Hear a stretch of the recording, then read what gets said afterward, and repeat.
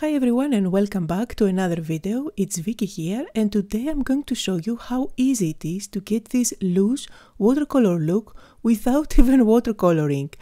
We are going to use watercolor markers by Altenew and I'm going to show you how you can stamp with them to get a beautiful look. These are new by Altenew and this is actually part of a blog hop and there is a giveaway on my blog.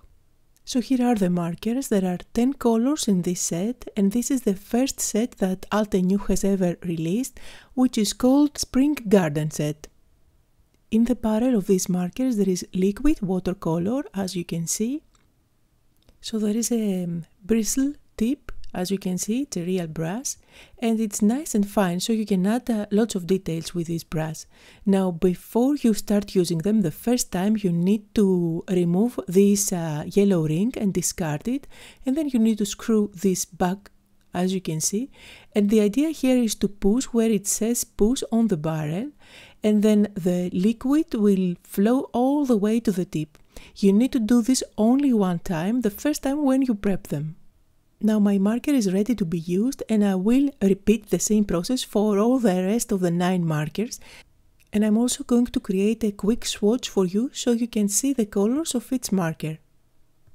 Here are all 10 colors. I worked with my markers directly on watercolor paper for this swatch and you can see how vibrant they are. Now if you want to have a softer look you can always dilute them with water, and of course you can blend them together to get even more colors. Now the obvious thing to do with these markers is to just stamp and color in your images. Instead I'm going to show you how you can use them for a really cool look. So from this stamp set, instead of using the black lines to color inside, I'm going to use one of the solid stamps, which are actually layers for this flower. I'm going to place them on my MISTI and I have a watercolor paper here. I'll just decide where I want my flowers to be. And then I will close the door of my MISTI, and I also have close by a spray bottle which is full of water. Now instead of using ink as you would normally do, I'm going to use my markers. I'm going to make sure that I cover up completely my flowers, and here I'm using Warm Sunshine. And I'm going to use my water spray bottle to add just a mist. Now I'm going to close the door and I'm going to allow a few seconds for that watercolor to sink into my watercolor paper. And you can see how it looks. If it is too splotchy, you can add more water. And this is going to allow the color that is already in the paper to blend out. I'm cleaning my stamps with a towel and now I will move on to a darker shade of watercolor. And here I'm using Autumn Blaze. I applied the watercolor here only at the center of the flowers, sprayed some water, and now I'm going to allow everything to blend. You can see how beautiful it looks, and you can always go back and add some color directly with your marker if you want to, or just leave it as it is. I think it looks gorgeous either way.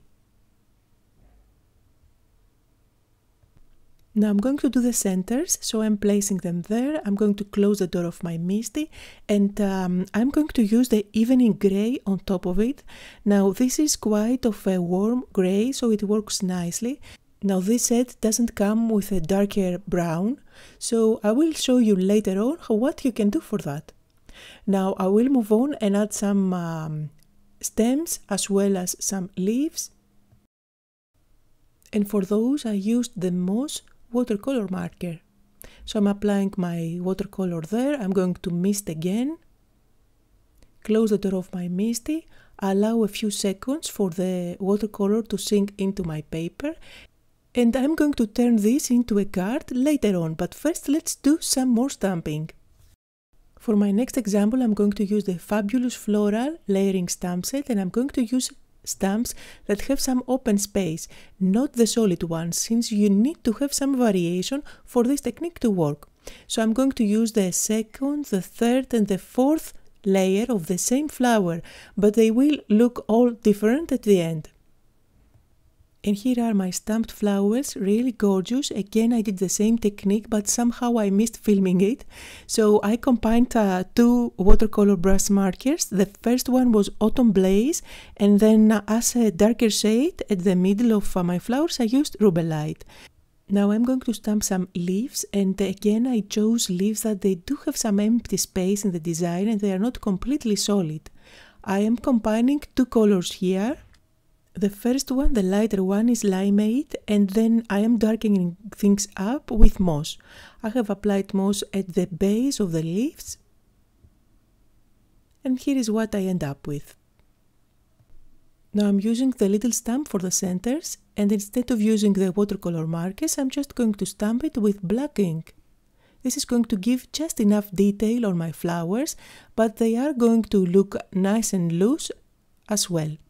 Now let's move on and create a card using the first panel that I have created. I'm stamping the center with Espresso ink, and since I want this to be quite loose as well, before I let the ink dry, I'm using my watercolor brush there to add a little bit of water. This is going to make it look more blurry, and it's going to look as if it was watercolored as well.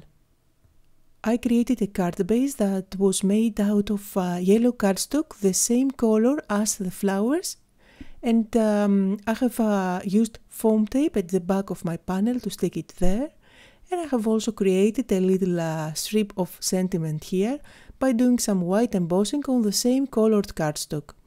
The sentiment is also from the same set as the flowers. The final result is really stunning. It looks like you have watercolored everything with your brushes, while all we did was just stamping. Now let's make another card using the second panel that I have created. I'm going to use the matching dies to cut out the leaves and one of the dies to cut out the larger of the flowers. Now since I have used layers from the same flower, there aren't matching dies, but I can always use my scissors to cut out everything. As I'm cutting them out, I'm making sure that I leave a white border all around so everything matches nicely. Now I'm going to use this white washi tape by Altenew, which was released I think last year, and I'm going to create a panel, so I'm just covering up a piece of white cardstock, and then I'm going to cut out a rectangle. I can now create my flower composition on top, and for that I'm going to use foam squares at the back of the flowers and the leaves just to add some dimension. So as I'm putting everything together, I want to remind you that there is a giveaway on my blog, so for a chance to win a gift certificate, make sure to visit my blog and leave me a comment there, and also make sure to hop along the blog hop, as there are many more giveaways along the way. For my sentiment, I die cut from black cardstock the word thanks from this die set, which is called Script Words 2. And I have created my card base out of red cardstock that matches perfectly the colors of my flowers.